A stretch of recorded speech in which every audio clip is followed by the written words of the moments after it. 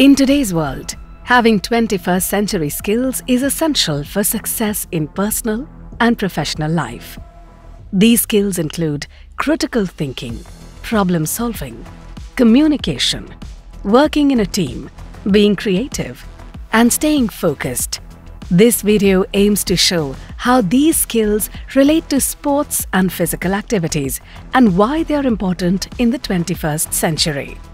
Let's know from the practitioners of Sports for Development, S4D one by one, about every skill and how sports and physical activities can really help in providing a brief overview of how critical thinking can be developed through the medium of sports and physical activities. Hi, my name is Isha and I work as a Senior Project Officer at ProSport Development. ProSport Development is an organization that uses sport to promote the holistic development of young children. We have been working for the last 10 years. We implement programs with young children directly in Bhubaneswar, where we use multi-sport curriculum to work around different social development outcomes. We also train other organizations and individuals on how they can use sport as a tool to promote development or to work around social issues, and we try to build their facilitation skills. And we have also been doing research and evaluation for other sport-based organizations, helping them assess their impact. So this is what our organization has been doing.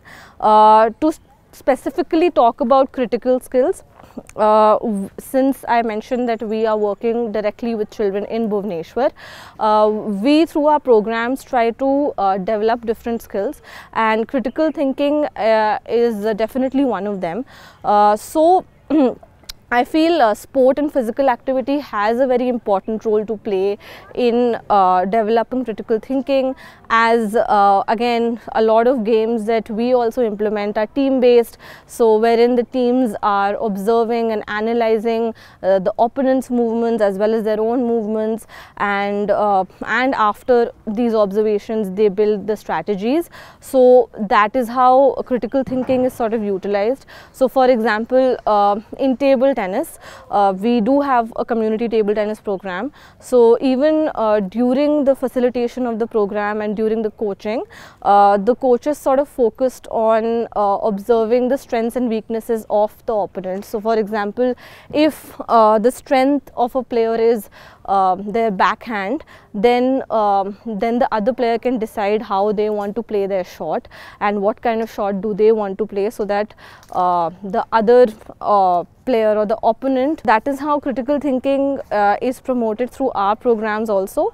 So some of the things that facilitators can do to integrate the development of critical thinking is again ask participants to come up with their own strategies, like I said, which involves them to think.